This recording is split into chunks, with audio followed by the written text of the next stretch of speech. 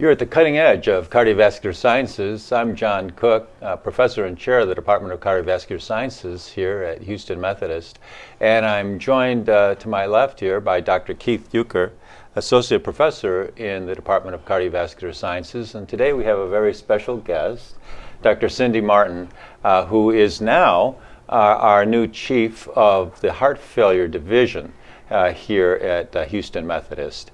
And we're very happy to have recruited Dr. Martin from University of Minnesota. Let me tell you a little bit about Dr. Martin and why we're so happy to have her here. She is an amazing physician scientist who is a cardiovascular doc and cardiovascular investigator, really understands heart failure at a molecular level.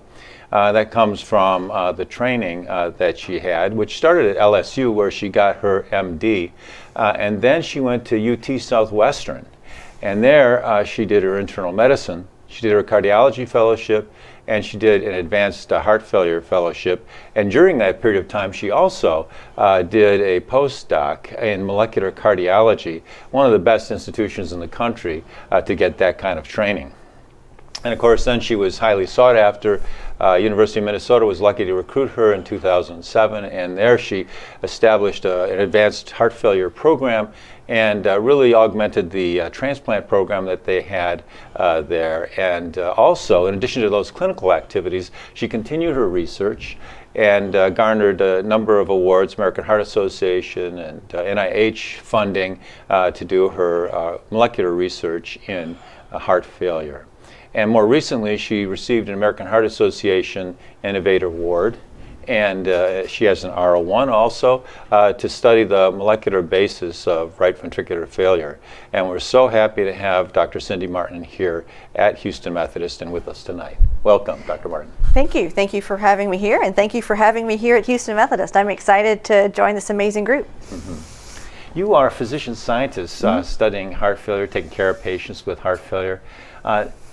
Tell us how that role is different from being a physician taking care of heart failure patients. What is your edge as a physician scientist? What do you bring to your patients, to the bedside with that kind of a background? Yeah, I mean, I think it's twofold, actually. I mean, one, I think that sometimes we overlook a little bit is actually just the kind of approach.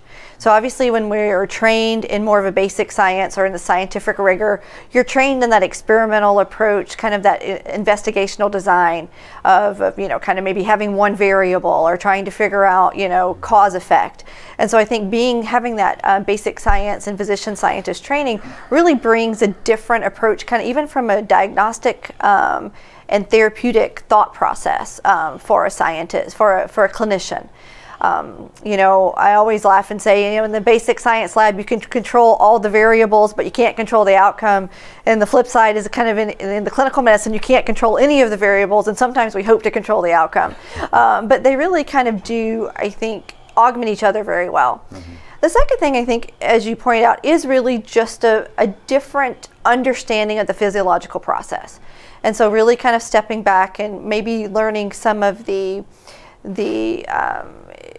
kind of the background and maybe the cause of some of the things. And we'll talk about some of those things when it comes to, you know, even with cardiomyopathies, of whether it's either muscular energetics or if it's signaling pathways or some of those things, and then lets you then kind of try to key into like, well, maybe what therapy, you know, will help improve the problem. But more importantly, it actually, I think it helps highlight what we don't know. Mm-hmm. And so I think when I'm able to look at some of our patients and some of their clinical problems and realize that we don't understand a lot of the basis of some of those things. And so being able to bring some of those questions back, I think, to the lab to try to answer things to look forward. And then flip side, taking some of the things that we may learn in the lab and in the research to kind of bring into patients. So I think it's, you know, it's an amazing combination, and I'm very fortunate to have been able to, you know, kind of see both worlds. You know, you just mentioned the obverse. So taking those insights that you gain at the bedside, or the questions that you glean from the bedside, and then trying to answer those in the basic science laboratory. And I guess that's what we're going to be hearing about today, right? How what you've observed at the bedside, and you know, how that led to basic research questions. Yeah. Can you tell us about a particular question that came to you when you were at a patient's bedside? Well, we'll talk a little bit about it, you know, as we move forward. But in addition to some of my training in heart failure, I also have a strong interest in adult congenital cardiology. And when we really are looking at some of our adult congenital patients, and some of their hearts they're born with abnormal hearts, and so where normally the left ventricle is the main pumping chamber, you know, and does a lot of the work, in some of our congenital patients, it's the opposite. It's the right ventricle. And then what we see is that we don't have medicines to actually treat right ventricular failure. And what we've learned in the recent years is that the ones that we, you know, have for left ventricular failure don't really work for right ventricular failure. And so that struck me as, well, why is that? Or why are they so different? And having, as you know, pointed out, my developmental cardiology training, you know, it was kind of funny to me when everybody else was so surprised, and I'm like, why are you surprised? Like, they come from completely different places. Like, the cells that make these parts of the heart are derived from different areas, they form differently, and so it's not a surprise that the medications that treat one doesn't treat the other, because they're not the same. Yes, they both are in the same organ, but that's about where their, you know, similarities end. So I think it's some of those things that, you know, that really struck me as some of the questions, and being able to hopefully, you know, get some understanding of some of those processes. Wow. So being a physician scientist is complementary to both disciplines, is what you're saying. Another question for you, how do you balance that? Because, I mean, those are two different lexicons. Yeah. Being a doctor, taking care of patients with heart failure, being in the lab and trying to use molecular cardiology approaches to understand the basic mechanisms of heart failure. How do you balance those? Yeah, I mean, you know, the short answer is I don't very well. I mean, I think when you look at other people, it's really trying to find that. And, you know, it highlighted, I mean, really probably one of the times that I was most dissatisfied in my career was when I was trying to do both all the time, having two jobs, and being mediocre at both. And that was very unfulfilling to me, because I don't do mediocre well. But what I realized is I have to find a way to find a niche question that really I can complement what I do in the lab and to the patients. But more importantly, in 2023, I think it's about collaborations. I think, you know, gone are the days where you really can have one person that can spend 50% of their time in the lab and 50% of their time at the bedside and do both excellently, because we're just too advanced. And so I think it's really you know, finding institutions like this, like Houston Methodist, where we can coordinate and find that collaborative nature, where we can use each other's strengths, you know, and leverage those to be able to synergize to answer those questions appropriately. There's a lot of wisdom there. I appreciate that. Thank you. Well, I think from failure comes wisdom, and hopefully we learn a little bit. You and I both know that. I'm going to turn to you for just a moment, Dr. Uecker. So Dr. Uecker is the PhD in the room. MD PhDs here, right? PhD. What, you know, you've worked with clinicians, heart failure docs, and as a basic scientist, what advantage does that give you to be able to have that kind of collaboration with clinicians? Well, I think that collaboration is very important. I'm a basic scientist, but I actually went through medical school as well. It was a program designed to make scientists that focused in real-world problems. In other words, I learned about cardiology, I learned about the heart and blood and all those systems, as well as the molecular biology end of things that we do as basic scientists. So being able to make sure that we're in touch with the clinical people so that we can actually do meaningful research.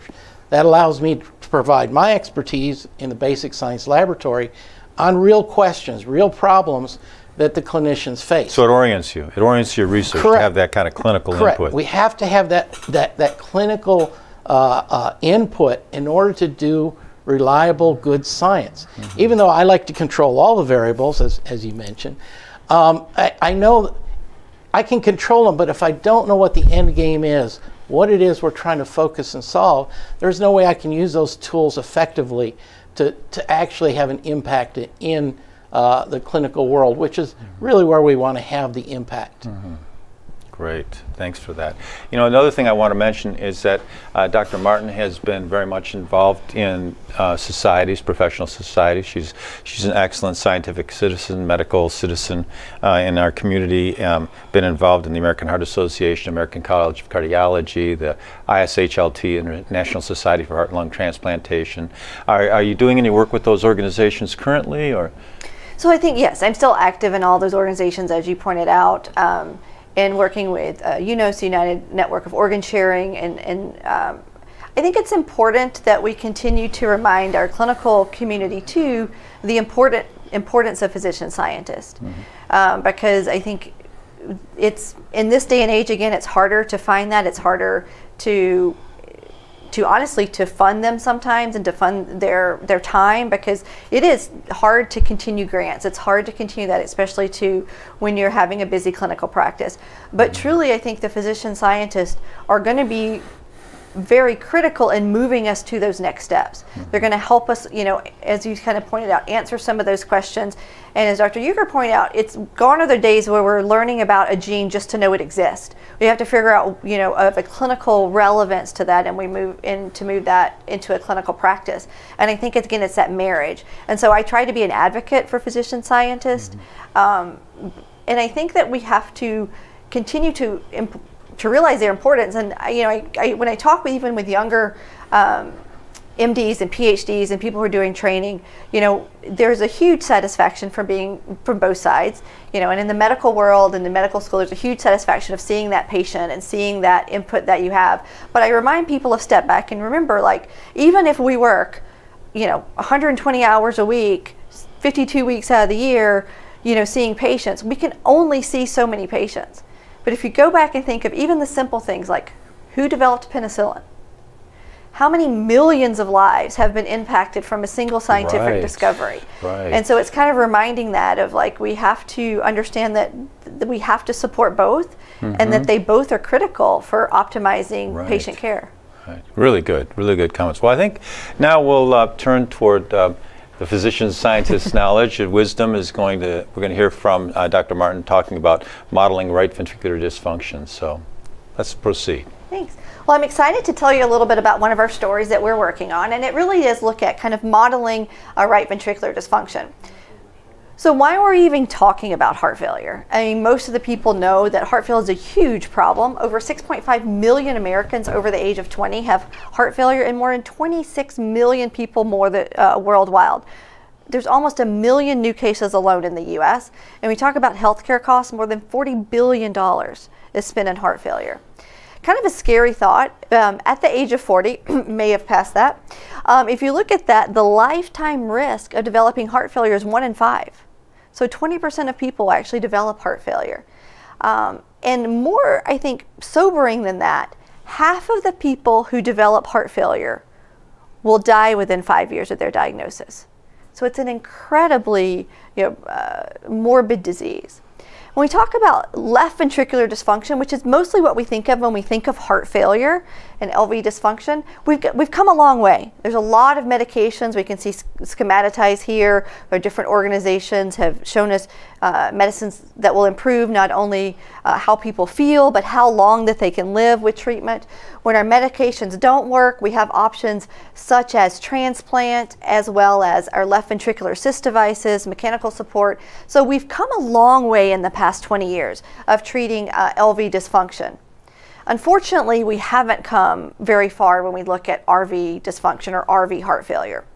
Now, RV heart failure is a risk factor for death in multiple medical conditions, both in regular LV heart failure, as well as valvular cardiomyopathy, a passion of mind, adult congenital heart disease, as well as pulmonary hypertension. And as we talked about earlier, there are no current specific treatments for RV heart failure.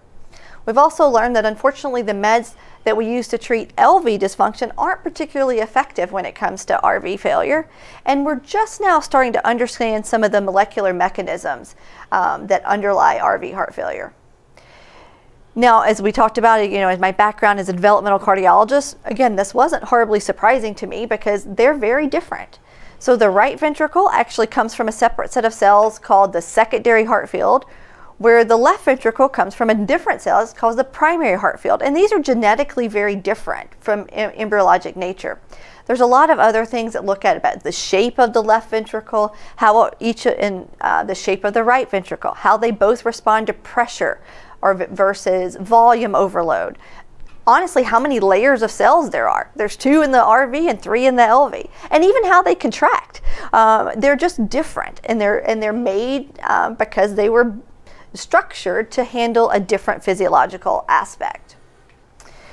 So when we started looking at really in cardiac development, you know, most of our development really is looking at small animal models. And so that's what we grew up with, and that's where I grew up doing, looking at small animal mouse model and rat model, really looking at the cardiac development, because we can change genetically these animals. Their lifespan is very appropriate for studying. It's a great pathway.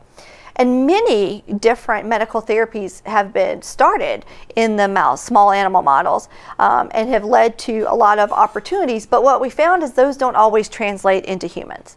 And I think one of the classic ones, again, back to some of the congenital heart disease, is in Marfan syndrome. So in Marfan syndrome, we created this mouse, we found the model, we found the pathway, and then we were actually able to find a drug to treat Marfan's, and you could cure Marfan's in mice. Mm-hmm. And we were, with losartan, with the TGF-beta pathway. And we were all incredibly excited that now we can cure Marfan's. And then when we transitioned that to humans, not quite so much. And so we did, it did have an impact, and losartan does have a place in therapy, but the dramatic, basically, reversal of the phenotype that we saw in mice, and we didn't see in humans. And there's many other examples for that. And so we've kind of learned that we probably need another step. And that led us to look at using the porcine model, the pig model, for looking at heart research. And why do we look at the pig model? Well, first of all, the cardiac development and the anatomy of the pig is very similar to humans. It's actually one of the most similar. It's interesting, the heart to body size ratio is preserved in pigs and humans, which is another thing that's not always in our small animals. The physiology is very similar. So for those of you who kind of have done some small animal research, we know a heart rate in a mouse or a rat can be up to between 500 and 800 beats per minute. Obviously humans aren't that fast. Maybe mine was a little bit earlier when we started talking, but maybe not quite that fast. But in pigs it's similar, kind of around that 100 beats per minute. There's also similar disease progression that we've seen in pigs as far as looking at coronary artery disease as well as heart failure. But the most important for me, from a developmental and genetic standpoint, is the sequence and genetic sequence and chromosome structure of pigs is the most common to humans other than other than primates. So of mammals, pigs actually have the highest homology other than primates, and that's shown kind of on the graph where you can see the lines between pig and human are shorter than the ones between human and mice. And just recently, we've been able to actually sequence the entire pig genome, and they're also doing transgenic pigs, meaning that we can change the genes in pigs now to really look at studying them. So it's really become a very interesting model. So given my kind of developmental background, and so as we said before, we knew that there were a lot of differences between the LV and the RV, but I was like, when are they most alike? Well, before we're born, we're not breathing. And so the right ventricle actually sees a very high pressure, similar to what the left ventricle does. So in fetal, the right ventricle is basically working like a left ventricle. It's pumping against a high pressure. As soon as we're born and we take those first breaths and our lungs expand, the pressure on the right side of the heart plummets dramatically. And then it becomes a low pressure system, and the LV becomes a high pressure system. So my kind of question was, well, if it was a high pressure system to begin with, and then if genes turn off when it becomes low pressure, are those important? Do we need to turn them back on? But first of all, we had to figure out what they were. And so that's where we went to the pigs, and we took pig model. We took a fetal pig 1 week before it was born. We took a neonatal pig 1 week after born, and then a pig at 1 month. And we're able to look at the heart. And if you can see, you see that kind of the pictures. When a fetal pig, you can see the left and the right side are very similar. They're same size, very thickness, very hypertrophied. But if you go all the way when you get to 1 month, you can see that the right ventricle is now almost half the size of the left ventricle. And it's kind of dehypertrophied, for a lack of a better word. we're also able to look, and we took samples from this, and we did RNA-seq, so we basically sequenced all of the RNA. And what you can see is the pigs, actually the samples really clustered well to each other. So the fetal, the 1 week, the 1 month, and actually they were more alike at time period than RV or LV. We did a little bit of just kind of assessing to see, okay, do things that we know should be changed, or the pattern that we see in mice and actually in humans, do we see that same pattern in pigs? And the answer was yes, that we saw a lot of the transcriptional pathways were preserved in the pigs. We saw then some of the structural pathways, the sarcomeric proteins, some of the calcium handling, and some of the metabolism. They changed the way that we thought that they should, so that was encouraging. Just to ask a question, when you say they changed the way that we think they should, can you explain that? Sure. I mean, so you're looking at what time points now? So this is fetal is in red, 1 week is in blue, and then adult, basically 1 month, is in green. And so from a lot of developmental data in both mice, small animals, as well as data that we know from human data, these changes have been well kind of grafted or explained. So kind of as, well, like for example, like as the heart matures, that you can see some of these structural proteins increase.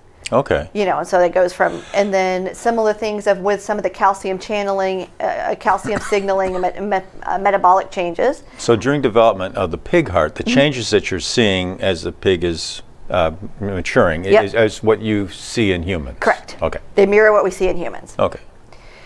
So then we took all of these, you know, thousands of ACTs and Gs and terabytes and kind of tried to make some sense of them. And honestly, this is the most challenging part of when you look at some of this data. If you get all of these things and what do they mean? And so what we did is we just kind of tried to make some clusters of kind of saying, okay, how did genes change? And basically we made every combination of high in fetal, you know, middle in neonate, and low in adult, you know, low, middle, high, high, middle, low. I mean, all the combinations. To kind of look to see of just some of these things, and you know, just of interest, and we'll come back to this a little bit, but I really was particularly, still am interested in these where you see D and E of the RV, of where they start out strong and go down low. So again, what are these genes that are expressed when when the right side is really seeing a lot of high pressure, and then do they go away when they see low pressure? But we also went back and looked to say, okay, do they act the same? Does the left side of the heart and right side of the heart, do they act the same? We thought we knew the answer to that question, but we wanted to double check. And what we thought turned out to be true, that they really are regulated very differently. So this Venn diagram kind of shows, if you look at the changes between fetal versus 1 month of genes that go down, and fetal versus 1 month of genes that go up. And if you look at the ones that are unique to the LV, is a lot higher than what's shared between LV and RV. And then similarly here, again, what's unique to LV is very different than what's shared. And the RV has its unique signature as well. And so we've got some things where they don't behave like they do, that they behave differently, which we kind of see. And I think probably in here somewhere is some of the answers to why, you know, some of the differences between them are. Again, this just kind of shows a little bit of you know, some of the transcriptional stuff of how they change differently. You can just see, these are just some genes that we kind of picked to show kind of differences. And one thing I'll kind of, you know, kind of point out is that they do you can see different patterns, and that's kind of what we were looking at here. But then I kind of went back and said, okay, so now I know what happens when I go from a high pressure to a low pressure system of the RV and kind of normal. But what happens if I make it high pressure again? Like, what does the heart do? And then can I look at genetic changes there? So we went back, and again, this is where we used our pig again model, and we did a procedure where we actually put a band, we constricted around the pulmonary artery, and that's the main artery that is leading from the right ventricle to the lungs. And so if you constrict that, you basically make the right ventricle work a lot harder. And so we put a band around that, and we initially banded it about half, but then as we were talking a little bit earlier, I forgot that pigs grow and plastic doesn't. And so the band actually became very constricted, and you can see that picture here of the MRI. You can see where that arrow is. I mean, that you narrow that artery down substantially. And what we saw with that is it actually changed a substantial amount of the pressure. And so when we started out, the pressure in the right ventricle, just native, was about 20, which is about normal in humans, about 30 millimeters in the RV. After we banded it to about 37. So again, I increased it about, 100% there. But then when it grew, we got it banded all the way up to 83. And at that same time, in what we saw in the LV, again, it kind of shows that we said, 84 in the RV, and then at that same time, when we measured the LV, it was 83. So basically, we created where the pressures were equal, left side and right side. After a month of this banding, we also looked and we did MRIs of the heart. And what you were able to see is that the RV was substantially thickened. And so now the RV wall is back almost the same thickness as the left ventricle. And then for those of you who do a lot of pulmonary hypertension, you can recognize that D-shaped ventricle of the left ventricle, where the right ventricle pressure is basically pushing against it, and so it loses its circle and it makes a D. So really, we again had all the characteristics that we see in our human data, and we also saw that these hearts didn't work very well. And so we saw both with various numbers of whether we look at kind of TAPSE measurements, which is a ventricle, or just ejection fractions, that they were compromised. So we created a model of right ventricular hypertrophy and right ventricular heart failure. So then we took RNA samples from these and compared them back to the controls. And what we were able to do with looking at different analysis pathways, that we found certain pathways that were associated with the right ventricular failure. And so we just looked at EF. Well, what gene changes correlated with ejection fraction? And some of those pathways were some of the lysosomal pathways, the metabolic, which makes sense because in heart failure we see changes in glycolytic and the different metabolism pathways that we see, and also fatty acid metabolism. So things that weren't surprising but we're interested to see kind of recapitulated in the RV as well. When we looked at pathways that were associated actually with RV hypertrophy, this was very striking to me because some of the pathways were actually the dilated cardiomyopathies as well as the arrhythmogenic right ventricular cardiomyopathy. So all of a sudden we're getting genes now that we know clinically we're seeing in different models. And so it looks like there's some of these molecular underpinnings from some of these diseases that we can start learning some about. There's an interesting question that just came up from the audience, and you're looking at transcriptional comparisons between right and left heart and also normal pressure, high pressure. The question is, when you did these comparisons, did you include the intraventricular septum? So we had it, and let me also, I should say, just for clarification, this was actually transcriptome and proteomics. So we actually have looked at both. So both transcriptional pathways and proteomic pathways, because we know that they're both important, and we can argue later of which is the most. We'll arm wrestle. People have very strong opinions. We did think about the interventricular septum. We have that data, but we intentionally left it out because I don't think we understand the interventricular septum well enough. There is a debate upon what part of the heart forms the interventricular septum, and I think that is still a little bit unclear. First heart field versus second heart field. Is it more RV? Is it more LV? Is it a combination of LV and RV? So we intentionally, at least right now, left that out because I had so many unknowns that I don't even know what I compare that with. So you're looking at the free wall. Free walls. RV free wall and LV free wall. Perfect. And we actually, I didn't talk about it here, but we created a very systematic pathway where we harvested animals above the microvalve annulus at certain distances, so we were consistently sampling the same tissue area and characteristics as best we could. So again, like we saw this, RV hypertrophy, again with the dilated cardiomyopathy and the arrhythmogenic cardiomyopathy pathways. And then with RV dilatation, again, we kind of saw a different group, and now we've got some of the, again, metabolic areas, citric acid, the respiratory electron transport chains systems were also very perturbated, both transcriptomally and proteomically.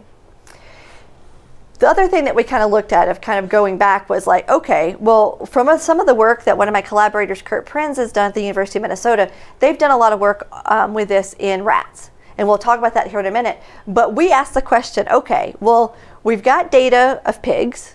We've got human data that's been published of looking at compensated and decompensated heart failure. And we've got rat data. Which looks more like humans? And I think, not surprisingly, but kind of important to see that they were all different. And if the things that, especially it struck me of some of these things, although the same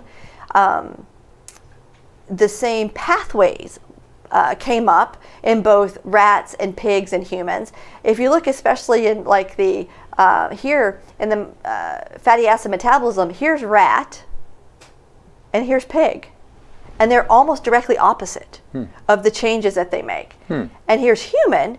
Now here in the human, what you have control, and then you have compensated, which is the C stands for, of RV failure, and then decompensated RV failure. So meaning someone who has a low EF but has no heart failure symptoms versus someone who has a low EF and heart failure.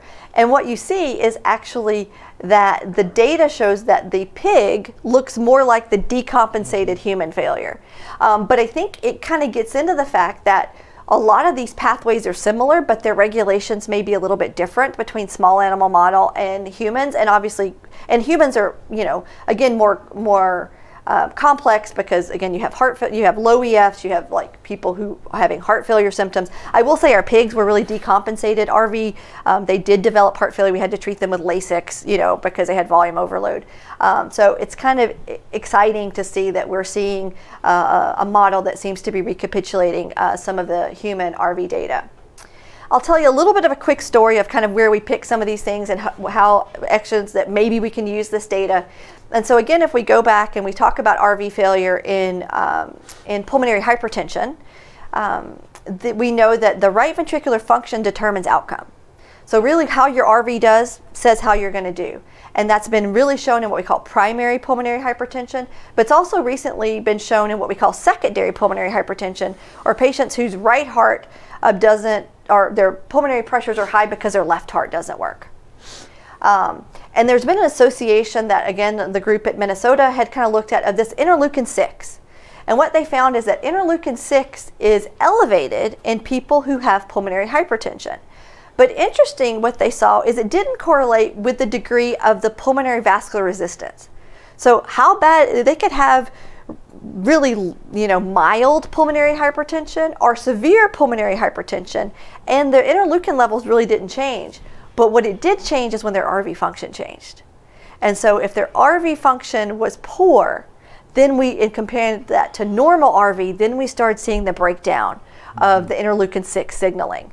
And we know, again, that interleukin 6 in humans has been associated with prognosis. And so now we're starting to tie again that together. And so they were able to look down and go through some of the mechanisms. I'm not going to go through all of this, but the short answer is that interleukin 6 interacts with a signaling called a GP130, which is a signaling pathway that then changes microtubule function and even mitochondrial function, and through a signaling pathway. And Kurt and Sasha Prisco at Minnesota has this model where they create pulmonary hypertension in a mouse, and they have treated using an antagonist of GP130. And basically what they can do is they can reverse the changes in the microtubular issues as well as the mitochondria. But again, it doesn't change how bad the pH is. So by treating this, they still have severe pulmonary hypertension, and you can see the changes. The arterioles and stuff are greatly thickened, the pressures are high, but it makes the fibrosis in the right ventricle, the RV, go down, and it makes their function go up. So this is another pathway where they're not treating pulmonary hypertension, they're treating the RV. And so we're excited now. We said, okay, again, what about in our banding model, what happens here? And so again, we knew that we created basically a pH model as far as that we have high pressure, systemic pressures, their RVs thicken, they don't work well. And so we went in and we saw, yeah, the same pathway is actually activated in the pig. And we see higher levels of the GP130, and we see a breakdown of the T-tubular function. And so the R01 grant that we have is actually looking at that, of can we now take this antagonism of GP130 in the pig model, and can we recapitulate what we saw as far as the improvement in the RV function in the pig like we saw in the rat? And more importantly, if so, does it work the same way? Mm-hmm. And so we may see a benefit, but we may see it through different pathways. And it may be that, you know, some of those can also shed light on some other drugs that we can look at of why we might want to target some things. So we're just in the preliminary, we have some treated animals that are going. We're starting to get some of their function. It's looking promising, but you know, you never want to go on to N of 1 yet. So we're excited to see what some of those are. And so I think that's just kind of an example of where we can take, you know, something where we saw a clinical problem of a need, of where we have this RV failure that we're seeing, you know, in, you know, a passion of mine in congenital heart disease. We see it in pulmonary hypertension. We see it in our LVAD population of post-LVAD. It's a big area that we don't have good treatments for. We go back to the basic science of the development and learn that they develop differently. We learn some of those things, and now we can translate that hopefully into large animal models to be able to, you know, hopefully bridge that gap between, you know, bench to bedside, in this case using a pig in between. And so that really kind of wraps up a little bit of that story. Mm-hmm. That's amazing. Thank you, Cindy, for that. Absolutely. You mentioned that IL-6 rather. Mm-hmm. IL-6 is going up with right ventricular dysfunction. Mm-hmm. What is the mechanism? Well, that's what we're kind of trying to answer. So I think they, you know, Kurt and Sasha have looked at that in a rat model, and they can see it through a GP130 and a signaling pathway called junctophyllin 2. They have some of those pathways there. We're looking to see if we recapitulate that in the large animal model. Obviously, we don't have any human data yet to be able to. I mean, we know IL-6, you know, is down, and we know that T-tubule function in mitochondria are changed in human pulmonary arterial hypertension with RV dysfunction, but we're still trying to see if those same pathways are the same. Is it possible it could be related to venous pressure in the gut and some alteration in the permeability of the gut to? Yeah, for sure. Now you know, I'm smiling because there's a whole group of data where they're looking at the microbiome and some of those things with pulmonary hypertension as well, and some of that in the gut regulation of some of these things. So absolutely, I think we're going to find, you know, some of these kind of pathways that are going to be, that are overlap. You know, you bring up, you know, again, another area that's completely different, but in similar, has similar things. When we talk about our congenital heart disease patients, so those who have what we call a Fontan physiology, and so where they only have one ventricle that's pumping to the body, and the blood goes through the lungs through a passive gravity, basically, effect. And so those are filling pressures are higher in the gut. They get cirrhosis, liver problems, but they also get a lot of gut conditions, and even a condition called protein losing enteropathy, or PLE, which we don't really understand. But again, some of these same things that we see, this gut venous congestion overlap. So I think that, you know, again, it's the challenge with all of this has been, how do we model it? You know, and small animals will get us to a certain degree, but again, when we're looking at especially these organ interactions and physiology, you know, we have to, I think, look at some of our larger animal models to be able to hopefully either confirm, you know, what we saw in the small animals, because I do truly think some things will be the same, but it's just going to be more complex. And I think you're going to see a lot more of that interaction. I think hopefully that's where our large animals will help us. I want to remind our listeners that they can contribute to the discussion here. There's two ways to do it. You can do it by joining us on the web. Go to pollev, that's POLLEV.com,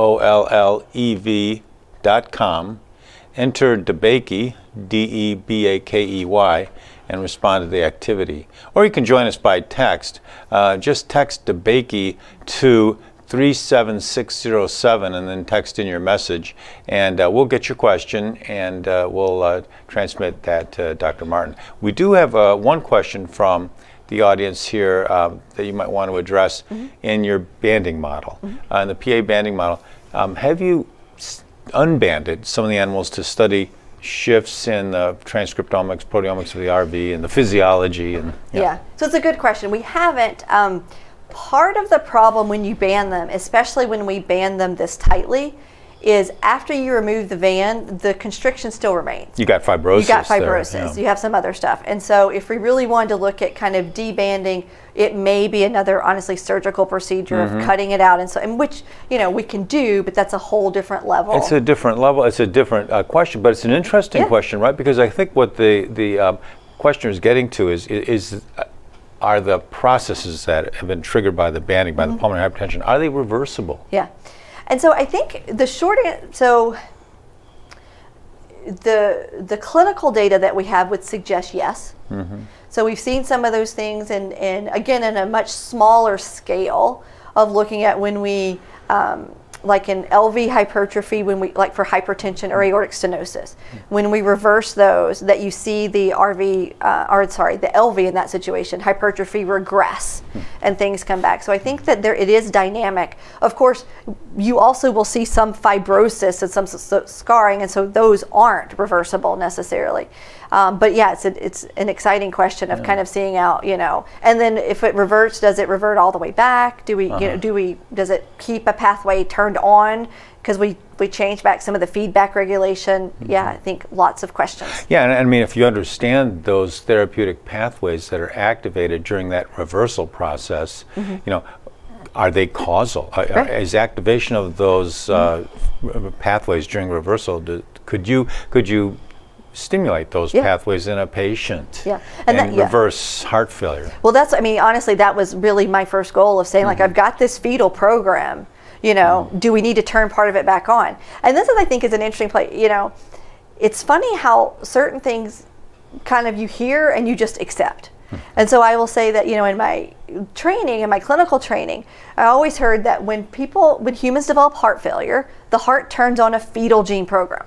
Like, how many times have we heard that? The fetal gene program is reactivated. Well, when I went back and looking at that, the data behind that is actually incredibly small. And it's not truly a fetal gene program. It's a subset of genes that somebody picked that said that they liked. Yes. And they put a nice term to it. They put a nice term to it. But you just, like, you assume, like, there's this fetal gene program that's reactivated. And, you know, it's all these things that happen. Now, I can tell you now, at least from the pig, I can tell you what the fetal gene program is in the LV and in the RV. And not surprisingly, it's not all turned on in the human, in heart failure, because the fetus isn't breathing. You know, I mean, it's a dual chamber, both ventricles are high pressure system. The physiology is very different. But that's really kind of what stimulated some of these things of just, you know, you hear these things and it just becomes what is. And so it's kind of fun to kind of go back and try to say, oh, but here's actually some data of some of these things. I'm going to ask my co-host if he's got a question on his mind. Keith? I don't have any questions right now. This is really good work, and I can't wait to start working with you on some of these questions because I find it very fascinating to look at some of the programming. I noticed some of the hypertrophy genes, for instance, were turned on in the first week, and they were off early, but then they turned off again in the adult. And that's actually what we see in the left ventricle a lot of times. We see hypertrophy first before we go into any dilatation or failure. And I was seeing the same thing in some of your gene profiles that was occurring. So I find it very fascinating, and I'd like to work with you on some of these studies. Yeah, exactly. Like I said, I mean, I think part of these fun things are finding some of this data and then figuring out what to do with it and interpreting it, you know, because I mean, we really have, like, you know, I don't know, like 5.4 terabytes of ACTs and Gs that we're going through, in addition with the proteomic data too. And so it is a lot. But I think, you know, just that one example of where, you know, we're looking at a pathway that we've been, that has been identified, you know, in the pH model of looking at stuff. I think there's some really exciting opportunities to look at some of these things. One of the pathways that you saw activated with the banding model was a pathway for a metabolic switch, right? You saw a glycolysis being activated. Is that right? Yeah, and it's interesting because in looking at the electron respiratory train that we saw in rats, they had a very consistent, you know, kind of change. And we saw that in pigs, all the complexes are regulated differently. is where the rats seem to be all regulated in unison. And so I think, again, that shows, not surprisingly, that regulation of even just the electron transport chain with the respiratory cycle is much more complicated in a large animal model than a small animal model. So we're starting to try to dig through some of those things of look at, there's some mitochondrial work, that Kurt and his group are looking at and doing. So again, I think it's just, it's like peeling back the layers of an onion, that you start kind of understanding a little bit, and sometimes I think the most important thing is realizing the things that you don't know. That you thought you knew, but actually no, the more I know, the more I realize what we don't know. And then that helps us kind of key in to ask some of those questions. I'd like to drill down into the glycolytic story a little bit. Do you know if it was the non-myocytes or the myocytes or both that are undergoing this glycolytic switch? Did you do single cell analyses? So we haven't, so in this data we did not. So this is just total RNA-seq. I will say that, Kurt's group has actually looked at a mitochondrial, a cardiomyocyte enrichment, so where they really just are pulling out cardiomyocytes and then are taking mitochondria from those, and it's in those they're looking at in the mitochondria from the cardiomyocytes.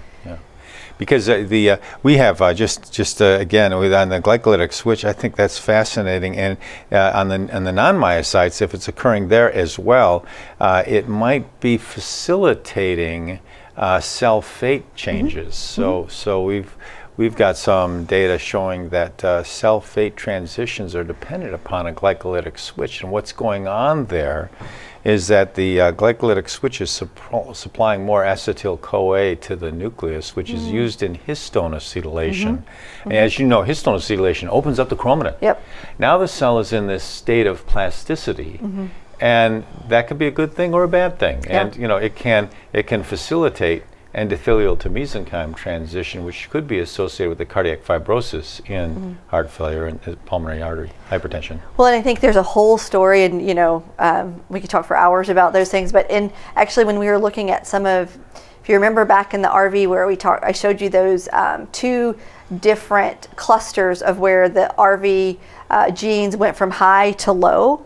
And one of those clusters, the top 5 or 6 kind of pathways are all histone and deacetylation and other stuff. Oh, interesting. So I think that, again, there's a lot of that regulation that's coming in. The other pathway actually really looked at a lot of transcriptional regulation and other stuff. So I think that I think we're going to find a lot of dual control of different things.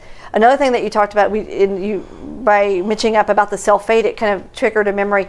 When we looked at in our pathway of looking at our right ventricular ejection fraction and the transcriptome and proteomes that correlated with that, one of the genes that actually corresponded and was predictive of RV ejection fraction was actually a Niemann-Pick protein. And the reason it's unimportant, but it actually has been thought to play a role in autophagy.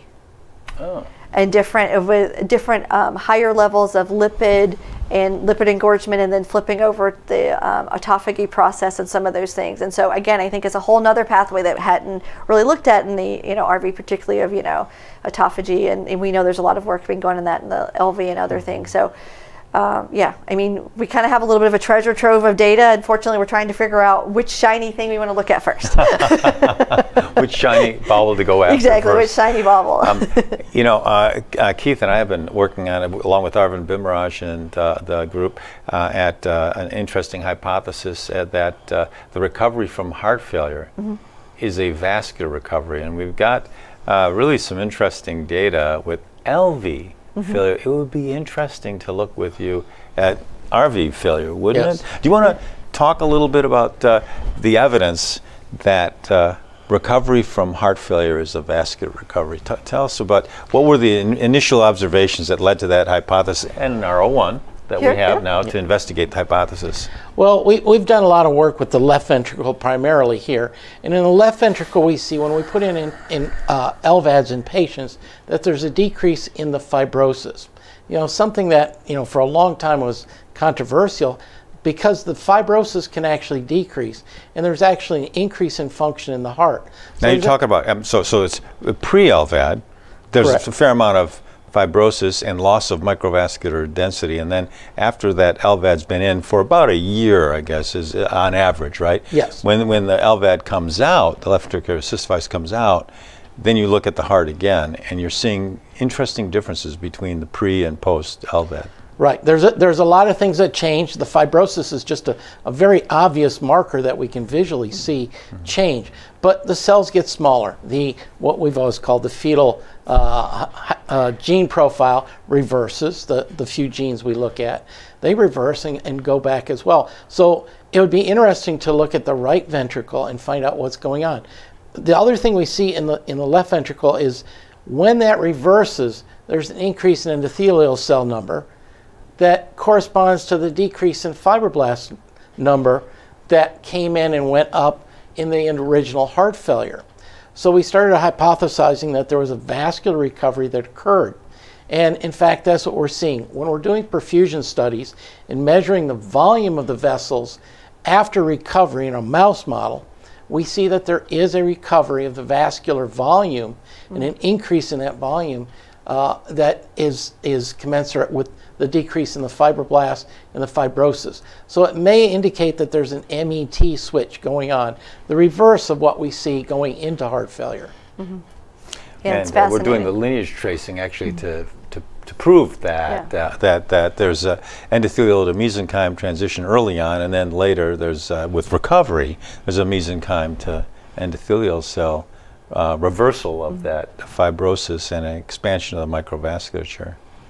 It'd be lovely to see if we could do that in right heart failure. Yeah, I mean, I think that there's a lot of, you know, a lot of interesting areas of overlap, but I think, again, a lot of places where they're going to be very different, you know, and kind of figuring out where those things are. And, you know, your vascular, you know, phenotype that you see kind of fits with what we saw, I mean, back in the early stem cell regeneration. So that was back in the first part of my scientific career of looking at, you know, early stem cells and progenitor cells, and we all, you know, thought that we're going to see a lot more dramatic changes, but a lot of that recovery really was vascular. Yeah. While we've been talking, a lot of questions have come up. So we should give the crowd a chance to ask you some questions, Cindy. Okay. Do we have an idea of the proportion of the role of receptors like mechanoreceptors that are over or under expressed in the large animal models? We're just learning. I mean, again, we're starting to get some of these. I mean, obviously, you know, even the RV is a little bit different because it doesn't really have, I mean, it's not a high pressure system at baseline, and we're making it a high pressure system. So yeah, there's so many other physiologic aspects to look at, and we're just starting to understand those. Will mechanical assist devices for RV failure become mainstream as they are for LV dysfunction? What's the future? So there are some cases where we can do assist devices in the right ventricle. The challenges with RV failure is it just a mechanical issue? So as we talked about before, a lot of the RV failure is coming from higher pressures. It's being causative, and the mechanical circulatory devices that we have really right now aren't really programmed to work against some of those, and there's also a lot of other complications that kind of come in, especially is, you know, with our pH models of bleeding, pulmonary hemorrhage, and other stuff that kind of comes through with some of these things. If the right ventricle is damaged just from like a heart attack, a right ventricular infarct, and the RV can enlarge, yeah, in those cases we have been able to put in mechanical support devices in the right ventricle. Unfortunately, the anatomy of the right ventricle also makes it harder because it's a smaller ventricle. It's a lot of trabeculations, and it decompresses pretty quickly, and so you get a lot of suction when you try to move a lot of stuff. So just the whole physiology of the RV makes it harder to treat with MCS, but we have been doing it. Now the flip side is if, like in our patients that I talked about before that are like transposition patients where their RV is actually pumping to the body, so when their RV is their systemic ventricle, in those cases we've been very successful in putting in NCSs. So because again, it's just, you know, you're in the RV pumping to the aorta, the same physiology, it's just a different ventricle. Another question on hemodynamics in your PA banding model. Are there any shunts, intracardiac or extracardiac, that No. So when we do they are otherwise normal. Now, can I swear that some small PFO doesn't reopen just like it does in humans? Possibly. But we've looked at these pretty extensively through MRI, doing QPQS measurements and those kind of things. And so we're not seeing shunting. Now, would they develop, stuff later? Maybe. We're looking at about a month. Or 2 months of the data here, but it's very unusual that we see shunting actually develop, even in PH, in primary pulmonary hypertension, of where it's really just that vascular resistance model. There's another question about GP130, and you gave us just a tidbit about GP130. Yeah. The question is, have you observed any effects of GP130 on the LV? But before you get into that, tell us a little more about what is GP130 and how is it involved in RV failure? And then maybe you can answer the question about LV failure. Yeah, so it's a ligand that interleukin-6, one of the many ligands that interleukin-6 binds to, has a cascade. One of the things that we talked about, one of the downstream is STAT proteins, also junctophyllin 2 is one of the main ones. But it's a big cascade that we look at stuff, and it does, again, come down, and it can directly have mitochondrial effects through the mitochondrial, the T tubules and the tubules in the mitochondria, as well as T tubules in the cardiomyocytes.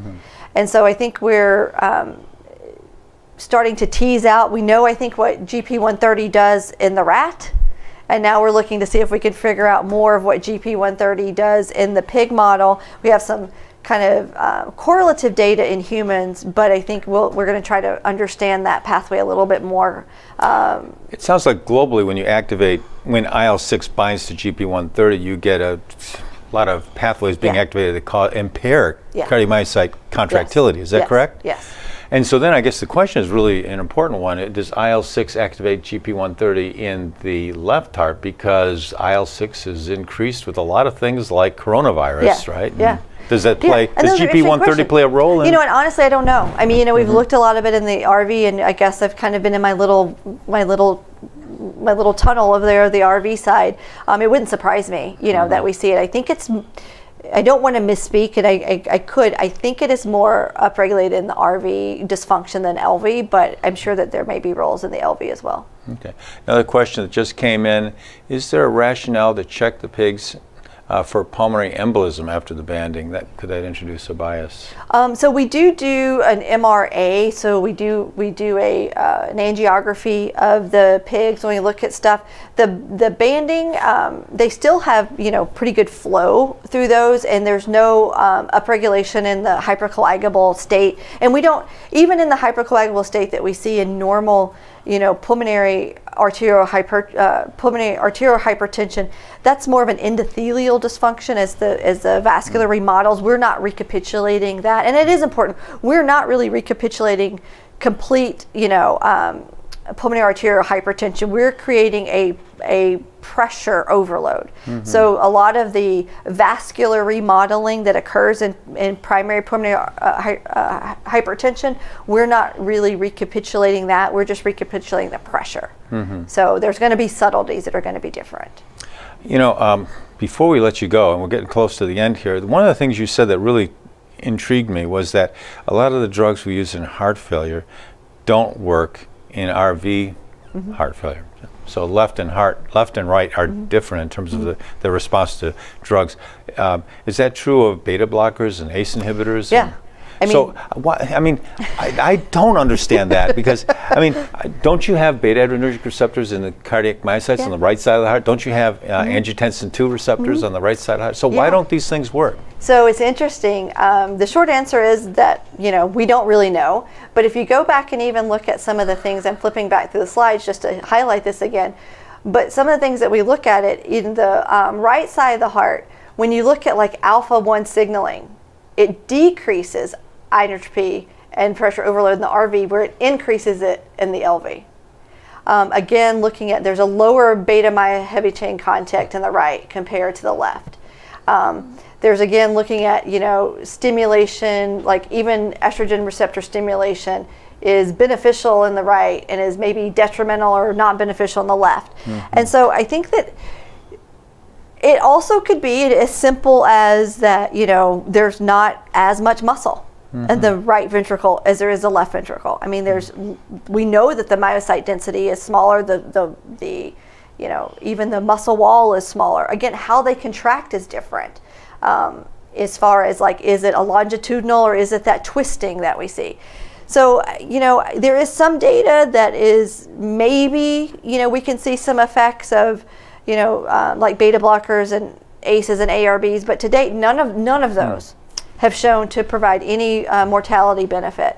The only drug that may have some is digoxin, and that's even as equally kind of, we could spend all day arguing about digoxin's benefit, even in LV failure, you know, and RV failure. And so now we need to be clear, there are definitely some drugs that treat pulmonary hypertension. And so a lot of the drugs that are reducing the pulmonary vascular resistance, you know, like the endothelin receptors, the Flolans, the epiprostinol, now some of even the CGMP, the cyclic phosphorylase. You know, there's a lot of drugs, a huge in the nitric oxide pathway, the PGF5 inhibitors, the sildenafils of the world. I mean, there's a huge group of medications that we have that have now, over the past probably 15 years, that have really changed the clinical trajectory of pulmonary arterial hypertension. But that's treating the pulmonary vascular resistance. But as far as treating the RV cardiomyocyte failure, to date we don't have any drugs. Fascinating. Clearly we need to do more research on the right heart, and we're glad you're here. Yes.